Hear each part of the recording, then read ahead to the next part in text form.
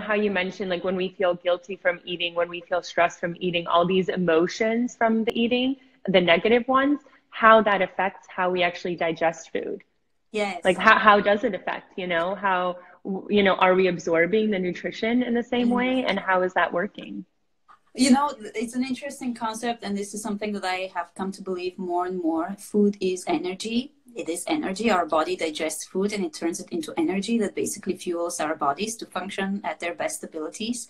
Mm. And in that sense, it can absolutely affect it because also our emotions, our state, if you're stressed, it also affects our digestive system. We might not be really aware of this, but we know this, that when we're stressed, either we cannot eat, or again, there comes that coping mechanism of eating too much. It depends on the person, but Yeah. stress definitely affects our digestion. So if we're eating food and we're not feeling, we are eating it with this kind of thought that this is not nourishing to us, that this is damaging us, that I shouldn't be eating this right now, then it is very well possible then that food actually is not going to act in any beneficial way in our body, that our body in some way is going to reject it, if you will, and it's not going to absorb its nutrients. And I think this is so important that we become aware of this.